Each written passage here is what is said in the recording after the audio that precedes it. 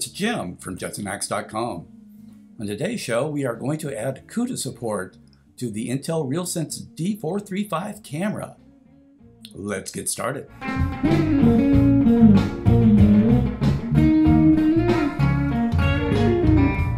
In our last episode about the D435 and live RealSense 2, we noted that there were some issues with our RealSense viewer. I promised that I would go back and do a little bit of development.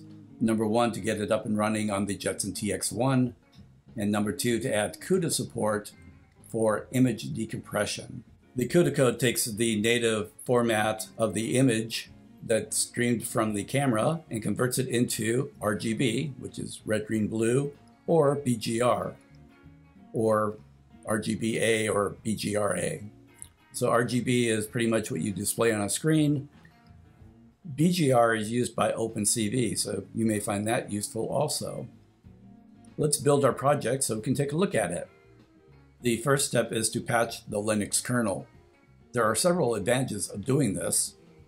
The first advantage is that we will be able to recognize the image formats that are being streamed from the camera. The second advantage is that we will be able to put timestamps on those frames. And the third advantage is that we will be able to recognize any specialized hardware that is on the cameras, such as an IMU. The camera that we're using, the D435, does not have additional hardware. So let's get started with this. On the JetsonHacks account on GitHub, there is a repository named Build Live RealSense 2TX.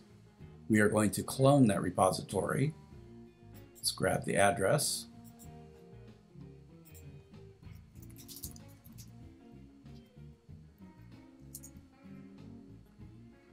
Now let's switch over into that repository's directory.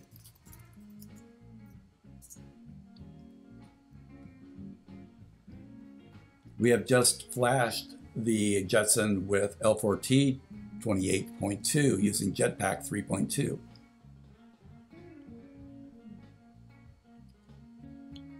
We have a cheater script named build patched kernel. This is an automated script which will help us download live RealSense, download the kernel sources, patch the kernel sources, configure the kernel, then build it and install it. Let's do that. Why, yes, I would. Thank you for asking.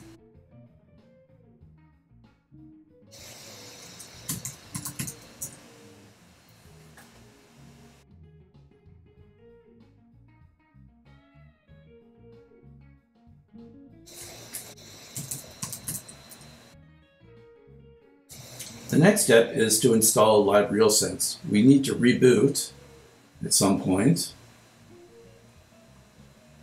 I just want to point out that there is some comments here in rebuilding the kernel on the GitHub account in the README file. And I will note here that build patch kernel TX has a parameter you can pass to it called no cleanup. That will leave the sources for the kernel on board the device. On a Jetson TX1, you will need to remove the sources after the build because there is no free space available after that. Now our next step is to install live RealSense 2.0. Here's a list of the things that it does.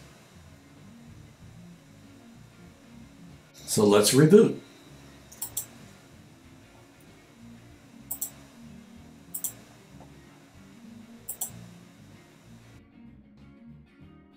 We'll open up a terminal, switch over to our repository directory,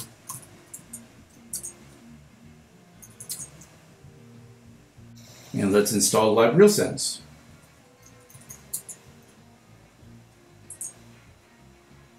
Make sure the camera is not plugged in.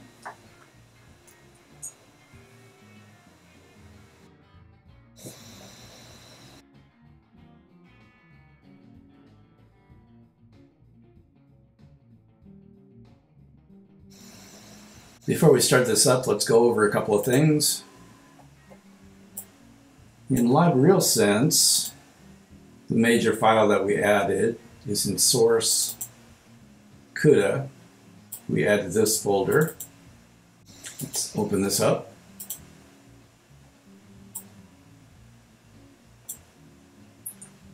So basically we have kernels to unpack YU-Y2, which is the format from the RealSense camera, and convert it into a different format. So this one takes YU-Y2 and converts it to RGB.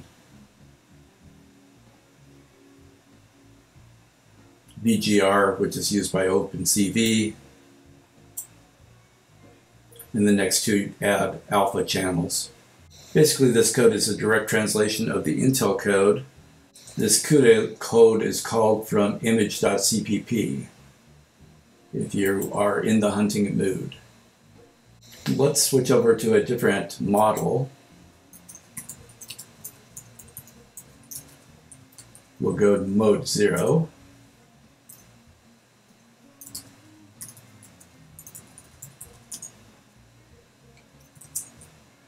And run the RealSense viewer.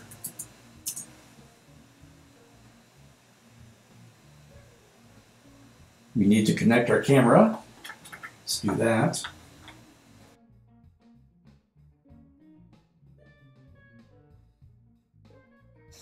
Let's turn on our RGB camera.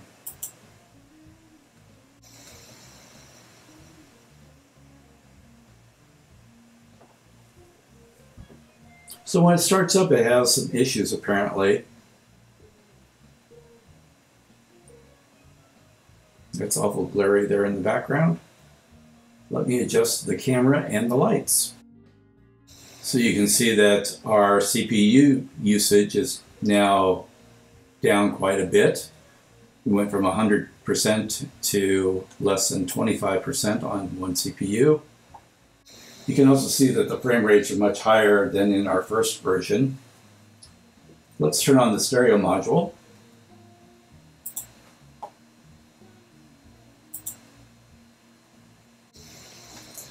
So you can see that we get pretty good frame rates out of this now. You don't have quite the same stuttering issues. In real life, it looks like it's okay, probably 20 frames a second. Let's make this full screen. You can see that when we turned on the depth camera, we started using more CPU. I would assume that most of that usage comes from rendering this depth map. It's pretty dark in here, so it has pretty good low light performance. I did notice that during the daytime there are issues about the exposure. I'm not quite sure what they're related to yet. There doesn't appear to be any issue with the Jetson and the camera. It appears more to be about how the application actually integrates. So you'll notice that when we go into 3D mode, it's slightly faster than it was, but it still has issues. Let's take a look at the system monitor.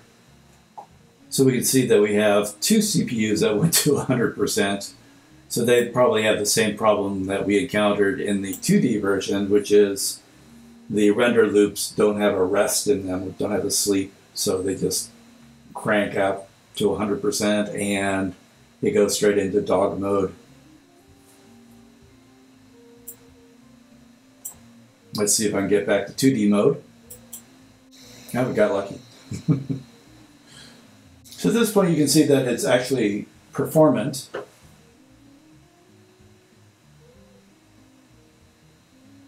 The map looks decent, kind of what you'd expect out of this type of device.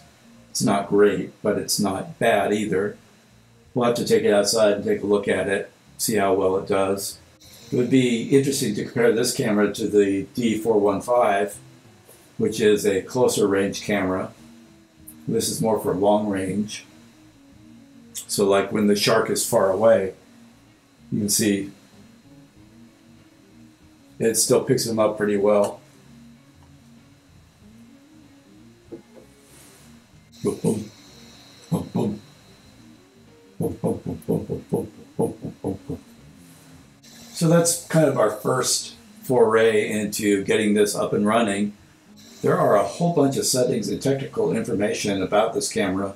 I'm just starting to look through it and try to understand what type of performance we can actually get on it when it's on top of a robot. But this is the second step. If you like this video, give it a thumbs up, and please subscribe to this channel. Thanks for watching.